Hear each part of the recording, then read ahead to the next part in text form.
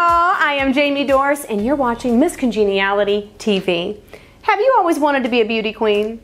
Or maybe you couldn't care less about that crown and simply want to look your best. Regardless of why you are here, welcome.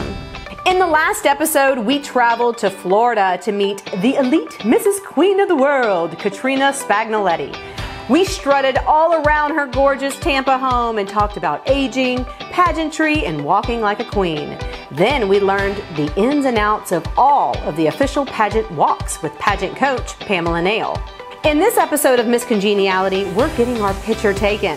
Headshots, lifestyle photos, and online social media posting are all part of the beauty queen marketing routine. Today we meet with the headshot photographer Brandi Stage in Bay St. Louis, Mississippi, and work through all of the process of getting great headshots. Getting the wrong wardrobe, not having professional hair and makeup is where it's going to go wrong.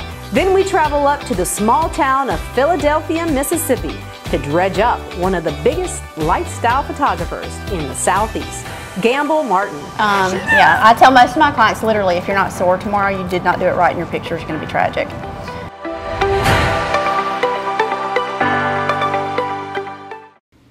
In order to look like a beauty queen, you're going to need photos of you, well, looking like a beauty queen. But that's not always as simple as just grabbing the nearest, cheapest photographer in your area. I've learned that when it comes to great photos, it's really contingent upon you knowing what you want and how to get it. You cannot expect a photographer to do all the heavy lifting. Modeling is hard. It takes a lot of brain power. There's a lot to think about. So in today's episode, we're going to learn a lot of tips so that you can elevate your next photo shoot and maybe become a social media queen to boot. Let's start now with headshots. Hi, I'm Brandi Stage with Brandi Stage Portraiture, and I'm a professional photographer, and today we're going to be doing Jaimee's headshots. Brandi, thank you so much for having me in your studio for the umpteenth time. I'm so excited to have you here. Look at you. You dressed for a Ms Congeniality interview. I dressed for you. I had to. We had to be fabulous together. So when a girl wants or a guy wants some headshots, what is it that they need to do to prepare to get started for a headshot session? Well, number one is self-care. First of all, if you are coloring your hair, you do not want any roots showing. And as obvious as that sounds, we need to make sure that we say that to clients. And then the other thing is nails. So if your nails are going to be showing, you want them to look clean. You don't want to go wild unless that's your thing, but a natural look on the nails. For men, they need to be groomed. Now, if you want to take it further, which I love, but not everyone has the time. So making sure good skincare is already in place. You want to make sure you get a good night's sleep, plenty of water, eat well so your skin looks great, and come relaxed. I have a lot of people who come nervous, and there's no reason to come nervous. We're going to have so much fun. So that is my main tips. I even want one up here. So maybe here. Yes. Chin up. Yes. Good. What about clothing? Form fitted with me is number one. Where blousey pieces may look great in public, they do not look great in the type of photography I do. I like to show the form, and it slims down women, and also for men too. And most people don't think that. They think I want to cover everying up and I want it to be billowy. Yeah, I want to hide everything, but that makes you look larger than you are in photography, the way I shoot. Woo! What about for pageant girls? What should they bring for a pageant headshot shoot? Okay, so what I suggest is, number one, you need your interview outfit. I always like to include that, something a little more professional. But I always want the gowns also. I want to see you in this. I want to do the crown in this, and I love how flowy this is. Also, we can really move and play with that. So let's do this next. Let's do it. Okay. More shoulder. Perfect. Hair and makeup for a headshot photography session. What are your recommendations? It's going to be pageant makeup, pageant hair. Now, would you suggest they do the hair and makeup themselves or get a professional? Professional. because you need to be camera ready. You can't just do your own makeup every day and it look the same. So we want to take our clients up at least a notch, maybe 2 or 3. And you know what, something a lot of people think that everything can be fixed in the editing. I think that you need to get it as right as you can in camera. That's always ideal. Rather get the expression, the look, the whole picture. And if I have to take hair out a little bit, I didn't fluff it enough, I don't mind that whatsoever. But getting it just right in camera is key. What do most people get wrong when it comes to doing headshots? Getting the wrong wardrobe, not having professional hair and makeup is where it's going to go wrong. After the break, it's time to talk angles. There are about 9 angles of a face in photography that is really beautiful. So I think that's good for this outfit. So let's do your interview suit. All right, let's talk angles. Is there a flattering angle for every woman? No. Really? There are about 9 angles of a face in photography that is really beautiful, but not all 9 of those are going to work for every woman. So I'm looking for that in a woman. Typically, you know from being photographed which angle you like to be photographed from. So I'll talk to clients about that too, and I'm also playing and looking. But a big tip is always sticking the neck out and down to the camera, or the camera's here and the neck is going to go out and down. That's really important because that elongates the neck in a camera. So video is different because you're getting all these angles and it's not going to look flattering from all angles, but from the camera perspective, when you're doing that, it'll elongate the neck. It's really, really lovely. Out and down. And down. Mm-hmm. And some shoulder probably. Yes. One trick that I learned was to, like you said, the 9 different angles that you can really shoot a face from. I had somebody tell me to take my own picture, like selfie, in all of those different 9 like variations, and then look at them to see not what looked good in the mirror, but what looked good on camera. And it was really surprising. I discovered this is one of my best angles. Yes. That. Yes. I love that one on you. Would you recommend that people do that? Kind of come in knowing what their angles are? If they're pageant girl, yes, you need to know that. Now on this one, what we want to do is I want your elbow back because I want to see a little space right here. So come forward. Good. What makes a great headshot? Expression. And that's what I'm always working towards, is expression. Because depending on your industry, will determine what you're trying to portray to your prospective clients and the community. So you want to make sure that it's being expressed through expression. So I'm looking at different options for clients. Do we want to be strong and bold and confident? Do we want to be softer? Do we want to be magnetic? Do we want to, all these different things that we're trying to convey will determine to me how to photograph someone. Does that make sense? So what does a pageant girl want to look like? Beautiful, radiant, strong, confident. That's what it's all about. I'm always shooting for that. The most beautiful image, the most beautiful expression. It's all about beauty with pageant. All about it. So it's going to be the angle, it's going to be the pose, it's going to be what we do with the eyes and the mouth. I like to play, and I'm looking for the sweet spot, and I know it when I see it. So that's something we do in the shoot, actually. Yeah. To me, your photos are so iconic. I can spot them from anywhere. Anywhere. I could be like, that's a Brandi Stage right there. What separates you from other photographers? Style and experience. I think that's the bottom line. Everybody has a different style, and that's what makes you as a photographer, and that's why you're chosen from your clients for that look. And then beyond that is definitely the experience. I love to love on my clients when they come in and just pour into them just love and support and encouragement and just make them radiate and then capture it, and it's just fabulous, and I love it. It's a dream job. It's a dream job. And that's why your photos are so good. Thank you. And that is what you're looking for when you're looking for a headshot photographer. Somebody who makes you feel better when you walk in the door so that it comes across on camera. Thank you. Up next, the do's and don'ts of lifestyle photos. And then screen shag carpet, and you're like, this is gonna be great. Headshots are just one type of photo that you need in your beauty queen portfolio. Lifestyle photos are another. Lifestyle photos are where you're wearing more casual clothes and doing regular daily activities. So we have traveled to this quaint little town of Philadelphia, Mississippi to bring you the best lifestyle photographer, I kid you not, in the American Southeast. Her name is Gamble Martin. Come on. Hello. Hi, welcome to the tea room. Hey, Gamble. Hey. Oh my God, I am so happy to be here. I'm glad you're here. This is beautiful in here. Thank you. What is this exactly? It is a beauty bar. A beauty bar? A beauty bar. It started out as a place to shoot some natural light photos, but ended up being a beauty bar, so now we're a full salon.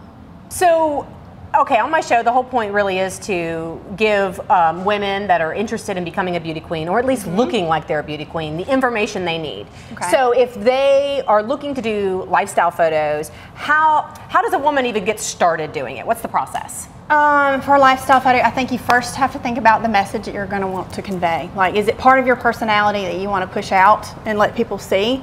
You need to think about your environment, where you want to set it up at. Are you going to go on location somewhere, like out of town? Is it something you want to do in your business?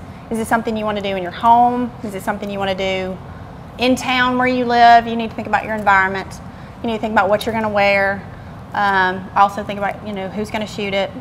But I think most of it's like putting together the environment, the outfit, and what message you're trying to relay. But what are some things that people should do in like a lifestyle photo? So you could do candy shops, you could do coffee shops, you could do bike riding, you could do balloons. I mean, you could do, and that's simple, walk down a sidewalk with balloons. You can't get much easier than that. You could go into a hotel that has a beautiful lobby and do a whole shoot there. You could do, there's all kinds of stuff. I mean, it's just whatever you like. You could do roller skating. You did roller skating the other day. It was super cute. But I didn't really roller skate. Well, it still looked like you did. That's all that matters. It's staging. That's what lifestyle photography is. It's really staging. It really is. I love that you just said that, because I think... And that's okay. It's okay. It is okay. It's not real. I mean, because you have to put a lot of thought into that, because if you have a bunch of stuff in the background, you're not conveying the right message, and it gets confusing to the eye. So it is staging. I agree with you. I feel like you've got to stage it so that you can capture it. Yeah, for it to look good. Yeah. Because that's the whole point. It's to look good. I mean, you cannot stage it and look terrible, but you want it to look good. I mean, you want to display your best self in the best scene that you can. That's what it is. And then I'm going to move the plant. We're moving the tissue too. Yeah, we're going to move the tissue. Okay. No tears in the tea room. So this is part of the whole staging thing. Yes, like staging. It's not bad to stage your area. Yeah. It just makes it cleaner. It's just a few little things to help clean stuff up. It does make a big difference. Okay. How does somebody choose a location? Well, you could either pick a location that you love, or you could pick an outfit that you love. Oh. So if you already have an outfit, let's say like you've already done a pageant, you have a gown that you really love, you've invested a whole lot of money in it, and so you're like, I need to use this again, then you would take that gown as your starting point and then look for locations that are going to display that the best. Oh. So it depends on how you want to flip that. Okay, so we're going to do the peach outfit in here because we've got kind of browns and oranges and blacks and whites, which is kind of in that color palette. I may move some of these chairs just so I can shoot you a little better. What about if somebody wants to shoot in their house? What are some things that they should think about? Oh gosh, that's a tough one. Most of my clients don't have homes that are conducive for that. Because when you see the inspiration images, they have white walls and white bedding and white carpet and a white dog. And everything's like so well lit, but then you have a client call and it's like they've got brown carpet. And then screen shag carpet, and you're like, this is gonna be great. So yeah, you're like, God. But usually it has to have someone who did their home and decorated their home with that kind of thing in mind. Okay. And finally on Ms Congeniality, we boil the tips down to the top 3. So the only thing you have to think about is, what are you wearing, what's in the background, and Lighting. Let's talk about wardrobe for lifestyle photos. I think the most important thing, regardless of your budget, is fit. I would always say that a lot of people, no matter what your body type is, I love it when it fits in the waist. Because no matter whether you're wafy thin or you're a beautiful curvy girl, it needs to fit in the waist to show those curves. I mean, curves are beautiful. And so I think it needs to be fitted in the waist. Even if it flares out at the bottom or if it's poofy at the top, if it fits the waist, it's always going to photograph better. All right, why don't we go downtown and shoot some more of you in this outfit? Okay, sounds great. Sounds good.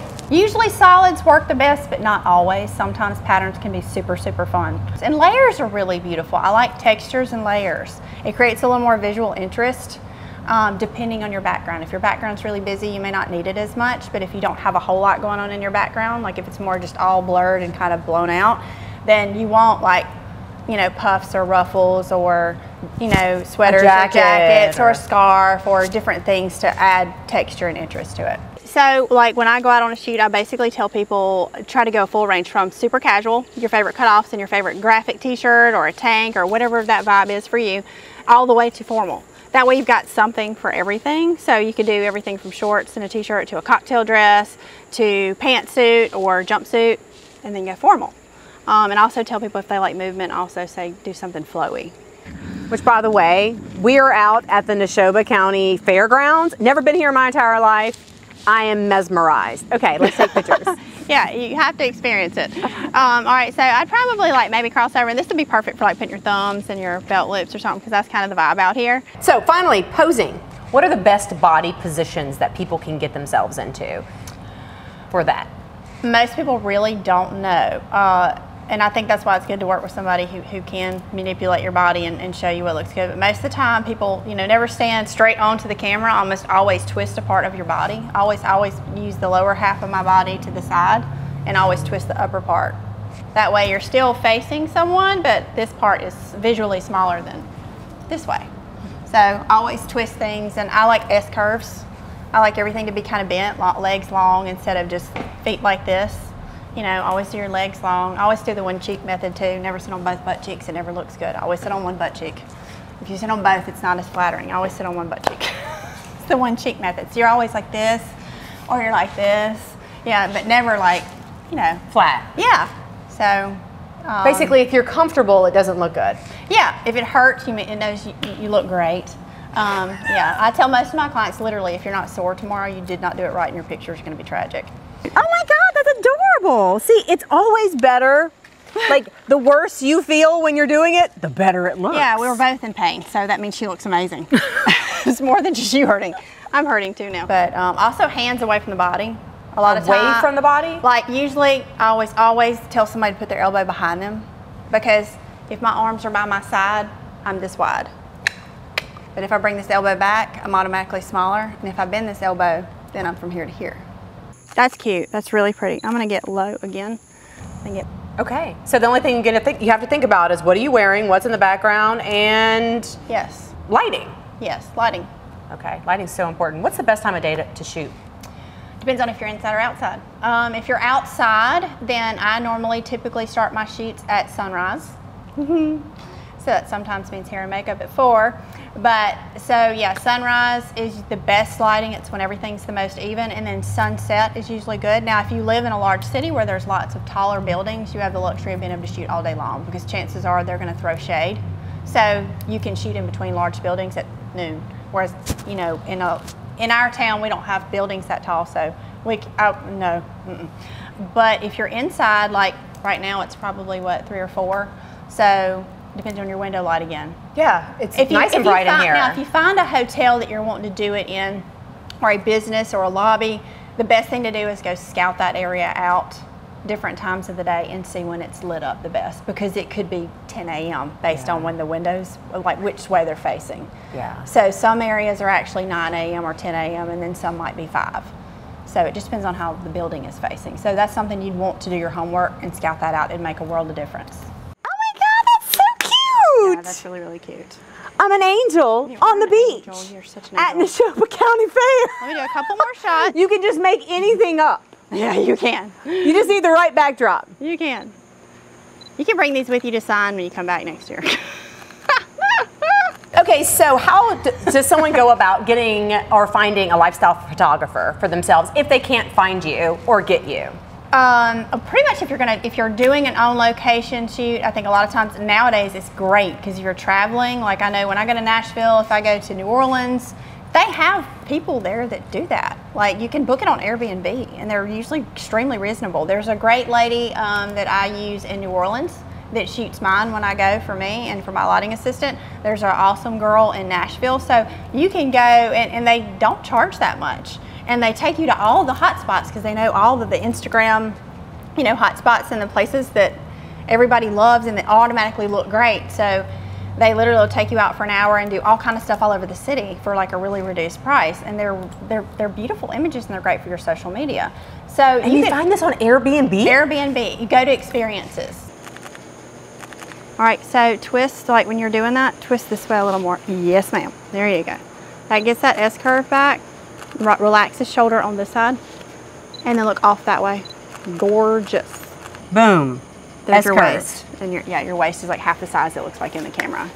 All right, y'all, that's all the time we have left for today. I hope you enjoyed this photography episode of Ms Congeniality, the making of a beauty queen. Coming up next week, we're diving deep into the secret world of tips, tricks, gadgets, and gizmos that beauty queens use. Some of these tools are downright weird. You won't want to miss this. Remember to love yourself, be yourself, and let's make this world a more beautiful place. Until next time, I am Ms Congeniality.